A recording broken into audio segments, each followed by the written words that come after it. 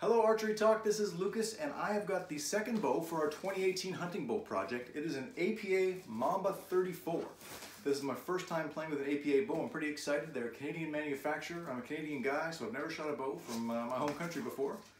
So let's open it up. I've technically done an unboxing video of this already. We had a technical difficulty, so bear with us. We'll pretend that we haven't done that so you can see what I see when I pull the bow out. So the first thing is in the box is a nice APA hat, soft mesh background, camo front. We'll put that to the side. And the next, I'll pull out the bow. Now, of course, when I got this, it was wrapped in plastic and the cams were protected with bubble wrap and everything you'd expect when you're getting a bow shipped to you. As you can see right off the bat, the APA is a unique looking bow. It's got some features I have not seen on other bows. It's got a built-in bow hanger, which is kind of it stands out, looks like a saber-toothed tiger fangs, but it's a good little hanger for a branch in a tree stand or something like that. It's also got a couple other little features that I've never seen before. It's got a broadhead wrench right there, a broadhead sharpener, a knife sharpener, a carbide sharpener right there. It's got a cam lock pin, which I believe is there, and you can take that out, and if you draw your bow, you can have a friend slide it in through the cams, then you can work on your bow without a press, which is kind of pretty cool. You can change your strings, you can throw in a peep, whatever you want.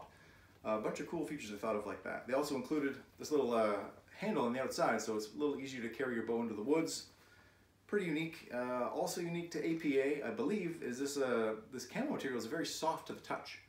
It feels almost rubbery. It's kind of neat. I'm curious how it's going to stand up over time. You know, your hunting bows tend to not get treated so nice by everybody. But we'll see how it goes. I think it'll work out fine, and I'm excited to try it out.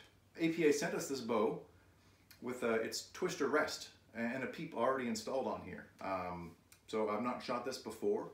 I'm going to weigh it right now. People have been asking me what the bows weigh bare. This isn't exactly a bare bow because it's got the rest on it and it's got the peep on it already. But I'm going to hook up my Last Chance Archery scale and we'll put that on there.